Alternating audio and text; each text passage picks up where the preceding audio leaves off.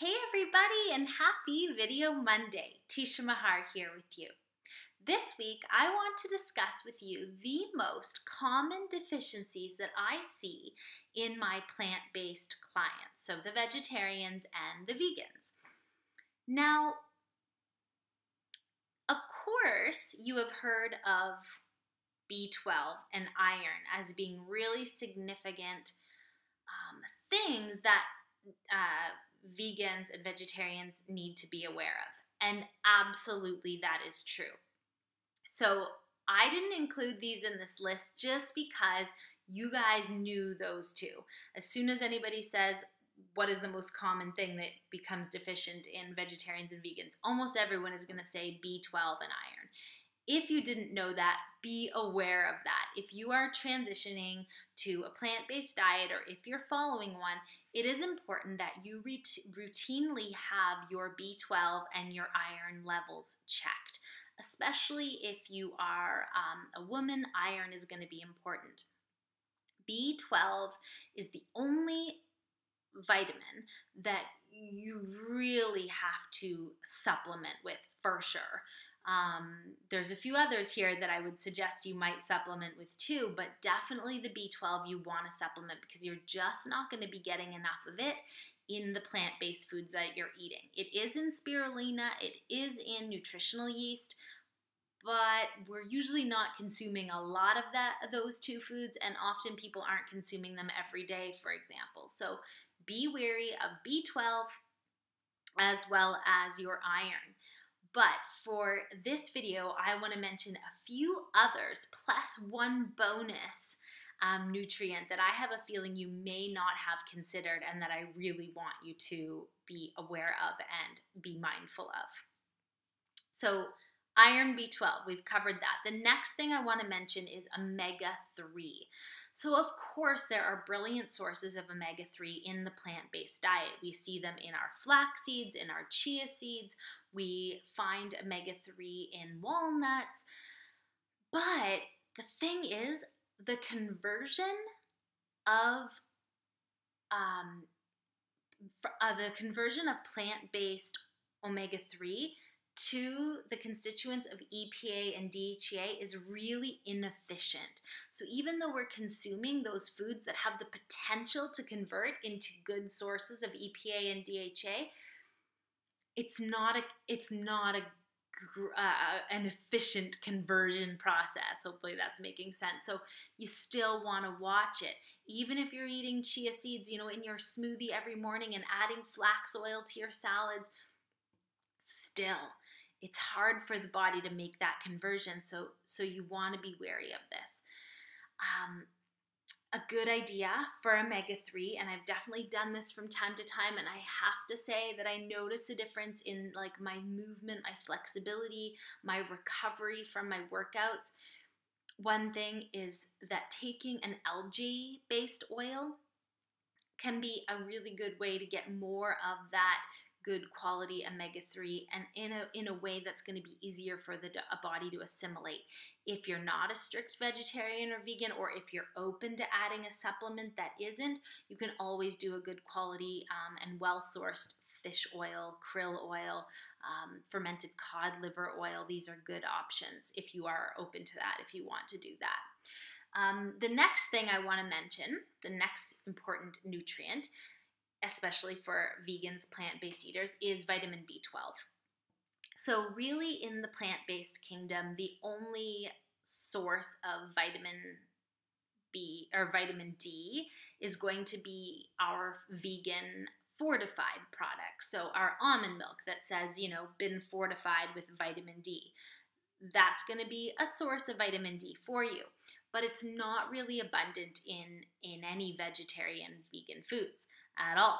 So if you're not eating any, meat at all, any animal products, you definitely want to either make sure you're living somewhere where you're getting lots of vitamin D from the sun. That works. But if not, take a supplement. So me personally, when it's winter, I always take a vitamin D supplement to make sure that my stores are staying up. The next nutrient to be watching on your plant-based lifestyle is calcium. So calcium is in leafy green vegetables, it's in almonds, it's in sesame seeds. These are great sources. Another source is tofu, so soybeans, if you do include those in your diet. So these are great sources of calcium. Make sure you eat them abundantly on a regular basis. And again, just every once in a while, you might want to get your calcium levels checked, just to make sure that you are meeting your needs in terms of that important mineral, especially for women.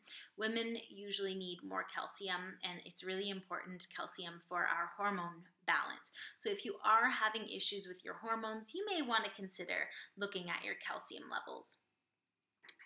Now, so I've mentioned our omega-3, I've mentioned our vitamin D, I've mentioned our calcium. And so that leaves me to my bonus nutrient that I want to mention. So also, of course, we have our iron and our B12 on top of that. Oh, wait, before I get to the bonus, zinc was the other mineral I wanted to mention. So zinc is, I don't think I mentioned this yet. I may be repeating, but I don't think so. Zinc we see in quinoa, we see zinc in hemp seeds, cacao beans, a really awesome source of zinc. My favorite source is pumpkin seeds. Get quite a bit of zinc in those foods. Zinc is super important. It's super extra important for, again, hormones in men in terms of the prostate health, and in women in terms of thyroid. So zinc is an important one as well to just be watching. If you don't eat any of those foods I just mentioned, over time you could start missing this mineral. Now the bonus. So with regards to our bones, I mentioned calcium and I mentioned vitamin D. I have not yet mentioned vitamin K. And the critical reason I want to mention this is because vitamin K, vitamin D, and calcium really work synergistically together. So if you're not getting enough of any of those, you could be having still those issues in terms of your absorption.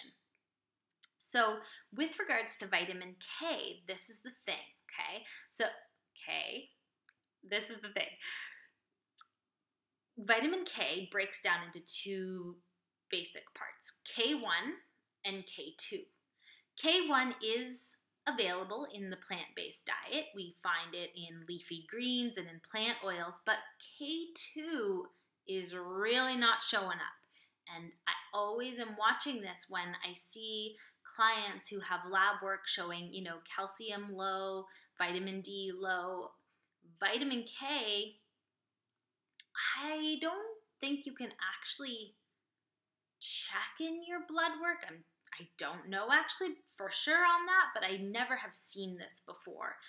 And I've had tons of blood work done. I have to look this up, but I don't think you can. So if you're having those show up low and you're taking supplements, you will likely want to look at your K. So K1 and K2. And the K2, again, it's in a lot of dairy products, and it's in egg yolks. It's not in plant-based foods, except for natto, which is a fermented soybean. So if you eat natto, then you might be doing just fine on that. But a lot of people these days are avoiding soy. So please, please, please, please make sure that you are watching, your calcium and vitamin D picture, as well as making sure that you're getting the vitamin K. A good way to do this, if you are concerned, is to take a supplement again, and a really good one is by Genestra, and it has the calcium, vitamin D, and the K1, K2. So if you are taking a vitamin D supplement or a calcium supplement, or maybe you're taking those individually, looking for calcium, vitamin D, and K together seems to be the big thing right now in terms of the most up-to-date, I should say, in terms of research about our bones. So K is critical, okay? K helps our bodies keep the calcium inside the bone. And if you don't have enough of it, the calcium could just be staying in the blood vessels, which is not where we want it. So be aware of this, okay? This is the big thing I wanted to mention in this video. So we have iron, we have B12, we have zinc, all important.